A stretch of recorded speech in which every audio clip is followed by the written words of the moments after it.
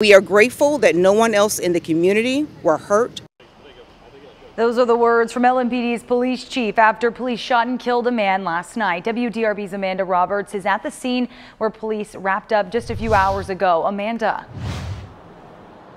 We're here at Frankfort and South Bel Air Avenue. This is the intersection where police say a man was shot and killed by LMPD officers last night. LMPD says that there is body camera footage that exists, but they have not said when they plan to release it just yet. LMPD says that it all started just before 10 last night. About a block away, though, that's where officers were called for shots fired near New Main Street near South Bel Air Avenue. Then 20 minutes after that, Chief Jacqueline Royal says that officers reported that they were being shot at. Then at 10:30, officers reported a man was down on Frankfort Avenue.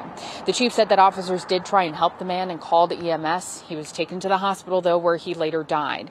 They say that the man is in his 30s, but we do not know his name at this time. LMPD says that they are the lead on the investigation, and they do plan to release more details on that investigation. We're hoping to find out more about what happened at this intersection today. We also hope to learn more about when LMPD plans to release that body camera footage. Reporting live off of Frankfort Avenue, I'm Amanda Roberts for WDRB News.